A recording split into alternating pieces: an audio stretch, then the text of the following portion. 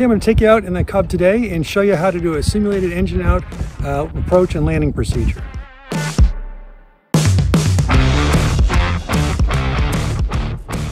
All right, today we're going to go out and show you the procedure for doing a simulated engine out or emergency landing approach.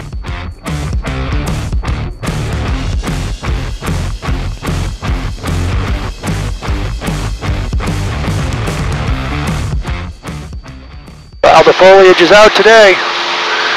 Very orange, kind of almost a little bit of brownish orange.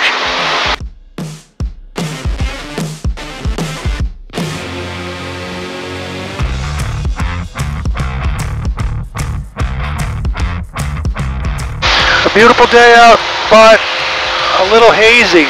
Very light winds. Alright, so I just fixed my camera a little bit here. What I'm going to go over today is doing a simulated engine out emergency approach to landing. I'm not going to land here, but we're going to go through that process. I'm currently at 3,000 feet. Field elevation around here is about 500-600 feet. What I want to do is kind of go through the 5 ABCDEF letters that I go through from memory, and then I pull up my checklist here to look at those emergency procedures to make sure I didn't miss anything. So first thing I want to do is think about airspeed. Get on best glide immediately. Next thing, best place to land. And get over in that direction. Don't just hesitate. Get over there. You can always approach over the circle over the approach end. C, check everything. Mixture, fuel tank, carburetor heat, put it on. Electrical, make sure your key's on both. Then D is declare. Declare the emergency. Either do it on the CTAF frequency, Unicom frequency you're on currently, giving your mayday, mayday, mayday, how far you're away from that particular airport, what your issue is, and that you're going down, for example, in this case. Also, Squawk 7700 on your transponder. And last thing to do, not so much a big issue here, but you crack the door open so that you can get out of the plane once you land.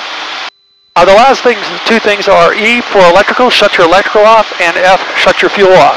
You don't want to shut really those electrical and fuel off till you're pretty much dedicated to making the committed landing.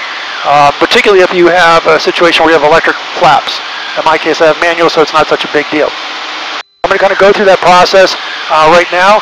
We're going to just come out here a little bit further, and then we will go through that procedure. So you always want to kind of keep an eye out for where you can have an emergency landing at all times, so that if you need to, the one behind you might be the best place to go versus nothing in front of you. So what I'm going to do is I'm going to go ahead and just bring my power to idle, put my carb heat on just for this procedure. Airspeed, best airspeed is 70, going to trim for that in this aircraft. Best place to land. Best place to land is actually right behind me. And trying to keep basically the altitude as much as I can. Alright, so airspeed's under control, about 70, best place to land. I've got a place to land. See, I'm checking everything. My mixture's in, my key's on both. My fuel selector is on the proper tank with fuel in it. Okay, otherwise I'd switch. So I've checked everything there. Next thing to do is declare. Go ahead on the CTAF that I've got, say mayday, mayday, mayday. Super Cub 816 Whiskey Romeo is going down 5 miles northeast of Laconia Airport, and with an engine out. And then D, Squawk 7700, and then crack the door open. So now I'm looking out here and I see my field that I want to land at here, about 2,400 feet MSL. I know this field must be about 600 feet. So I'm over the approach end where I want, so I'm going to just kind of sit here and kind of spiral down a little bit about it. I'm going to occasionally just purge the engine just a little bit here just to make sure it comes up on me. Alright, well I do have a pretty safe spot to land if I needed to here. And I'm just going to basically bleed off some altitude here. And I'm on the approach end. I know the wind's coming out of the west, so I'm going to land toward the west.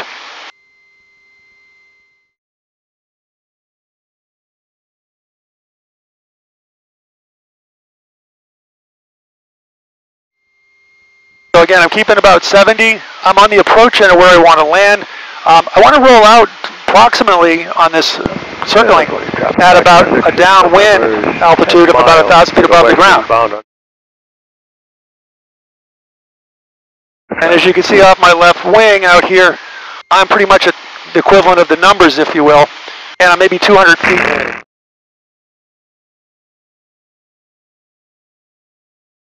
above the runway, or where I want to land. So at this point, I'm just going to kind of extend it out here a little bit. I got lots of tools to get down, so I'm going to just come out here a little bit and keep it a little bit high.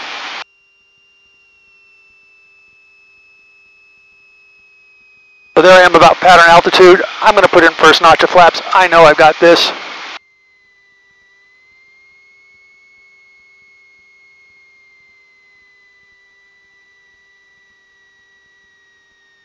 If I see I'm still too high, I'll come out and do some S turns a little bit, just to bleed off a little bit more altitude.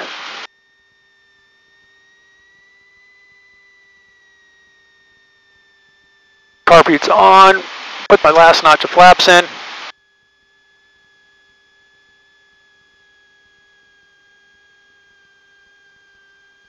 And there's the field off the nose of my aircraft. And I'm about 600 feet above the ground. At this point, I'm going to go ahead and do a go around, full power, pitch up, got that one notch of flaps, and climb on out. And that's how we do a simulated engine out procedure.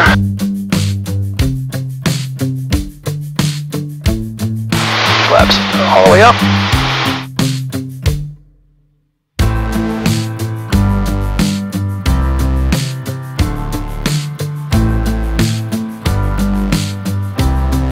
Trim forward again.